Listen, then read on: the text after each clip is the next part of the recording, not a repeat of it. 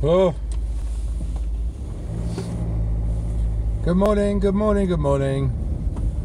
How are you? Derek Watson, the Angry Dentist. Still a bit croaky. You may be wondering why the absence of videos. Why absence of videos secondary to absence of voice. Had no, my speaking tubes were up the spout and were for a good 3 weeks. I lost my voice literally 3 weeks, one day ago, and it's taken all this time to come back. I had a shocking, some sort of virus and sinus and laryngitis and everything else that ends with S. Not syphilis, obviously, but yeah. So no, can't talk. No, can video. Which is a shame because, you know, things have been happening at the usual glacial pace that they happen in dentistry, so don't worry, you haven't missed too much. The most notable thing that's happened to me in the last couple of weeks is I went on an implant course. So you're looking at the country's most successful implantologists at the moment, probably tied for first place, with a 100% success rate of implants based on a sample of one that's been in for less than a week. So I shall of course be using this to the full in my marketing material, but excuse me if I cough. I probably will for a couple of days still. You can probably tell I'm a bit croaky. This is my new Pixel 2 phone, not the XL, because that was made by HTC, which has made my Nexus 5, which packed up, which I'm really cross about. So I've got the other one, not the not big one, which is made by someone else, Huawei or someone anyway, I don't know, not HTC anyway. So yeah, so we'll have to see how the video quality turns out on this. It's a nice phone, expensive, about £800, $800 if you're in the United States, possibly less, but it's like a pure Google, but like the Nexus was, and oh, I'm behind a lorry delivering bricks, and so it's going to be scraping past everything, which wouldn't be so bad if I wasn't due at work in 3 minutes and I'm 20 minutes away. Anyway, yeah, so it's very quick. It's got a very quick processor, so if you get a Pixel 2 and you know, upgrade from a Nexus 5 or 5X or something, 5S, then what you'll notice is that everything happens instantaneously. You know, it's all really, really fast, and there's no more sort of waiting for you know, and it boots up in about 15 seconds. It's really quick. But otherwise, it's not it's not all that, you know. It's the trouble is, a lot of the features on these new phones are not really designed for 50-year-old dentists. They're more designed for, you know, supposing you're sitting with your mates in a pub or a bar, and you got your phone, you know, next to you, and a song comes on, you like it, and you don't know what it is, then the phone will tell you. It literally, if it hears music, it will try and identify the track. You know, and it's very good on like pop music and stuff like that. I mean, not so good on Beethoven piano concertos, but I mean, that's great, you know, if you're into music, contemporary music. But otherwise, it downloads a whole database of music fingerprints, because it's all done offline, and therefore it stores all this data on your phone to identify every single song that it might hear, and it's just wasted space as far as I'm concerned. And the other thing is that, you know, they I think because they needed to sell this phone, they needed a hook, so they said, oh yeah, it's got Google Assistant is now, you know, red hot, and she's gonna, you know, help you with anything you like a real like personal assistant built into the phone. And it's not. It's the same Google that we've all learned to love and hate, who's so stupid, you know, that she doesn't know when you say ring so and so that person is your daughter, or you can't navigate anywhere, or just comes up with results from the web from some really sort of basic query that that like a 3-year-old child would understand what you meant. So that's not. I don't think that's any better either. I mean, I think the people who are getting good results with Google voice search and stuff like that are people who are very heavily tailoring their behaviour to the search engine, rather than the search engine getting any better at trying to understand what we as humans are saying. I'd say because of the faster processor, the voice recognition is a bit better. And in many ways, if you just talk naturally, it will understand you. Whereas if you sort of try and talk very clearly, it clearly doesn't. So that's a bit strange. But anyway, that's the phone. We'll see how we get on it. It's got to last me a couple of years. I've already dropped it and bent the corner and cracked the case, so that didn't take long. So this implant course, yeah, it was in Dewsbury. No, it wasn't. It was in Shrewsbury. And the headquarters of this firm called Dentium or Implantium. I was never really quite sure which one owns the other, but anyway, Dental is the name of the place I was at, and they do a good course. It's about 2,000 plus VAT, which I think is reasonable. When now I know what they provide, you know, for a week's course. I suppose it's it also compares quite well with other implant courses, you know, who you start getting ripped off as an implantologist, or even before you're an implantologist. Your training, you know, is always tens of thousands of pounds, and it goes back to the days when implants were a real license to print mega money, you know, like almost like endodontics, you know, what they used to say about dentists own race horses and endodontists own race courses, and implantologists own whatever's bigger than a race course. I don't know, an airfield. So that's a joke about Tony Benkowski. If you know Tony Benkowski, owns half of Rochester Airfield. But you know, it was pretty good in that there was sort of 3 days worth of bookwork, and then there's a day when you place an implant in a plastic jaw, and then there's a day when you place an implant in a pig's nose. I'm so stupid, right? This is how stupid I am. They said we're going to put an implant in a pig's head. So I'm like, yeah, fair enough. You know, pigs very similar to humans, aren't they, in terms of all things, you know, all similar organs and stuff like that. And I for some reason I thought we were going to put it in the pig's jaw.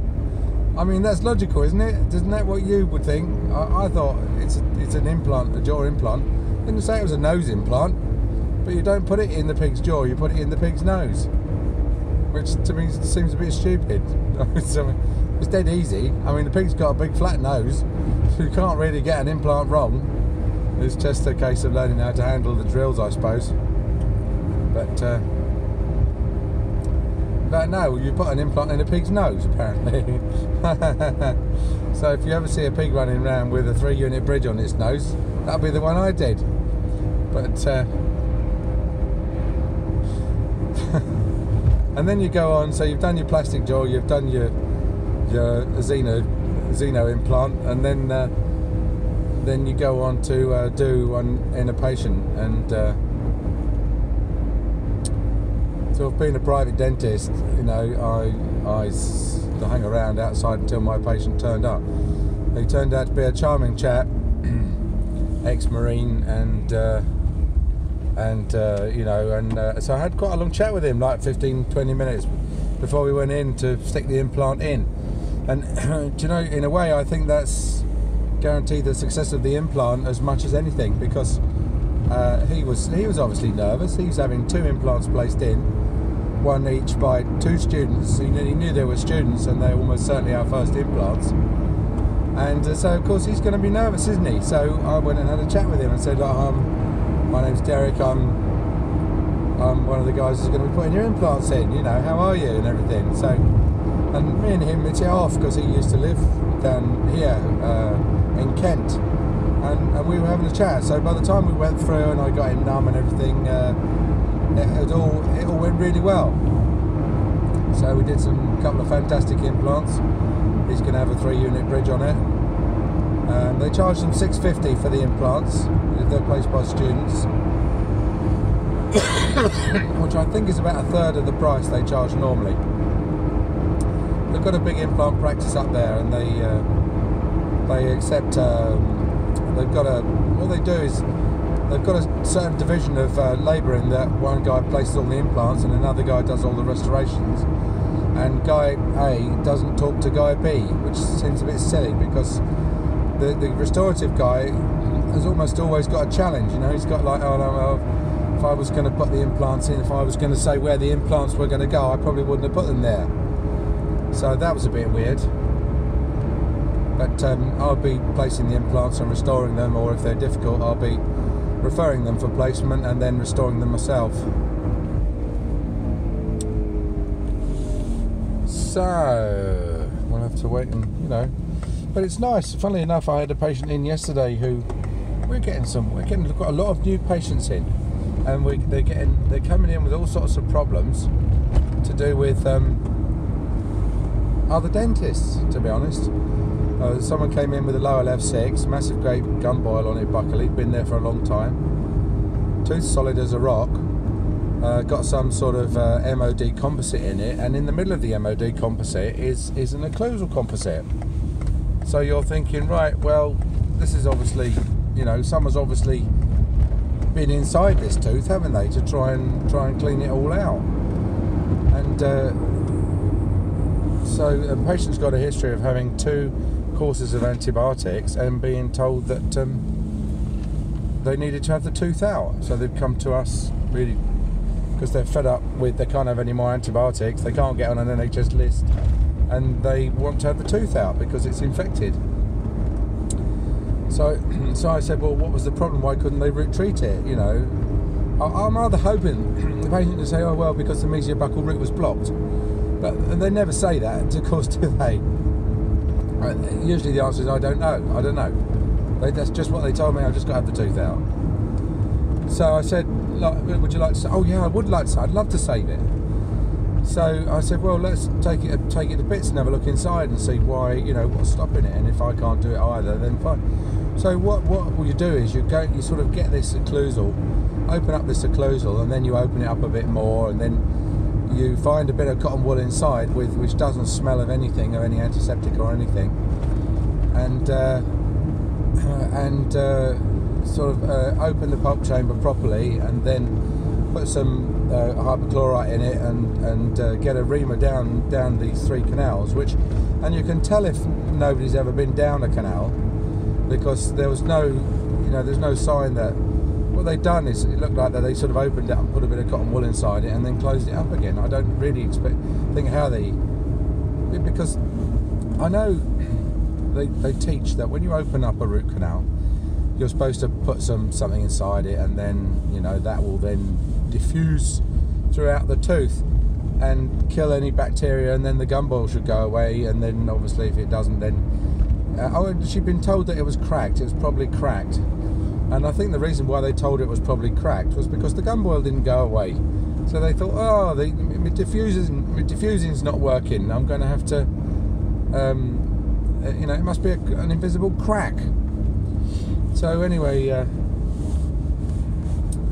what you have to do is you have to open up the tooth and open it up properly, right? I mean, okay, there's all this, you know, I mean, there's a great load of kudos in doing keyhole surgery on teeth, but on a lower molar, honestly, when you can literally see inside it, if you open it up enough, you can literally see every single canal directly, you know, without using a mirror or anything.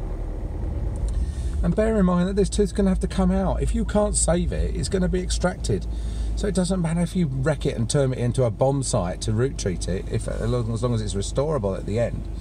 By root treating it properly, you're saving this tooth, and if you don't save it, then it has to come out anyway. So no harm, no foul, you know.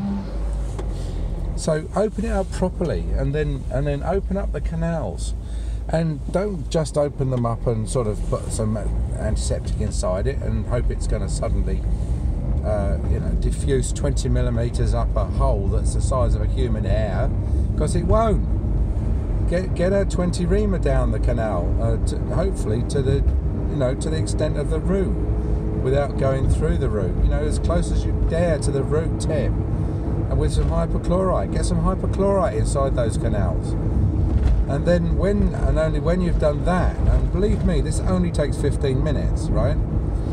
Then, and do it all under rubber dam, of course, then and only then do you dry it all out and put a cotton wool pledget in it with just one drop of camphorated paramonochlorophene or cresophene, which you wring out first. Don't put it in wet. Just put a drop on a cotton wool pledget and then squeeze it in a tissue hard, so that it's only got the smell of it. And then put that inside and then seal that up with Cavit, and then that gum oil will then go away. Okay. If it doesn't, then I'm going to delete this video. But it will do. It will do. And then the patient who's had 2 courses of antibiotics, been told that they need to have the tooth out because it's cracked, will then realise that the previous dentist really sort of didn't have much of a clue about how to save a tooth in this sort of situation. And I don't know what the motivation is for not saving this tooth. I honestly don't. I mean, it's tempting to say, well, I think he was an NHS dentist. So it's tempting, isn't it, to say, well, he gets paid the same for taking it out as he does for root treating it, or he probably wants to root treat it, but it was a difficult root treatment, so he decided that he'd rather not. He just only does the easy ones, all these sort of things. But judging from the technical work, the technical skill, because you're the second person. There's nothing worse than being the second person inside a tooth, is there? If you're the first person inside a tooth, then you get to see how God designed it. It's that sort of, you know where everything is, because it's still where God put it. But the second person inside a tooth, you could see anything. You can see false canals, perforations through the bifurcation, ledges down the roots. You've got all of that. That's why we always, if it's a re-root treatment, we almost always charge it as a complex job, because the previous dentist makes it complex when it could be easy. It could have been done, one and done, but they make it complex. So my guess is that he or she, whoever did it, or I think it was a he, was not too happy about doing root treatments. Just didn't know how to do them, make them easy. I was not at all chuffed about having to root treat a lower left 6, which is silly, because they are one of, apart from the upper centrals or the lower centrals, they are some of the easiest teeth to root treat. There's no real excuse for not being able to root treat a lower 6. So we do a lot of root treatments. If you go on the website firstimpressions.dental, you'll find that most of the x-ray pictures are of root treatments, because that's what, they're the easiest ones to possibly use as illustrations. But we do a lot of them, and I'm very happy we get very few. I can't remember the last time we had to take a tooth out because we tried a root treatment on it and it failed.